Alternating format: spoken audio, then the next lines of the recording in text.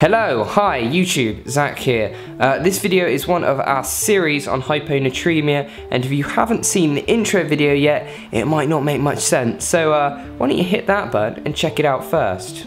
Or don't, whatever, you're cool, free country.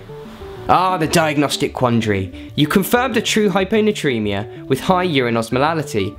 The patient's neither dehydrated nor oedematous, and the pituitary screen is negative. We've arrived at SIADH, the syndrome of inappropriate ADH secretion. Inappropriate ADH secretion can be triggered by a number of things, notably pneumonias and lung cancers. Aquaporins go into overdrive, excessively concentrating the urine even when the blood is dilute. You do occasionally see a higher urine sodium level in these patients as aldosterone falls secondary to volume overload. The treatment for these patients is fluid restriction, but, and this is your take-home message, it's vital to exclude hypoaldosteronism first.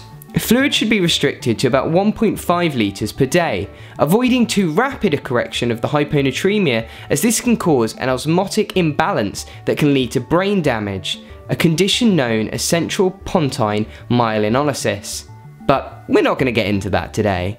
Anyway, that's a full lid. Any questions, hit us back in the comments, and as always, carpe so diem. It's good, actually.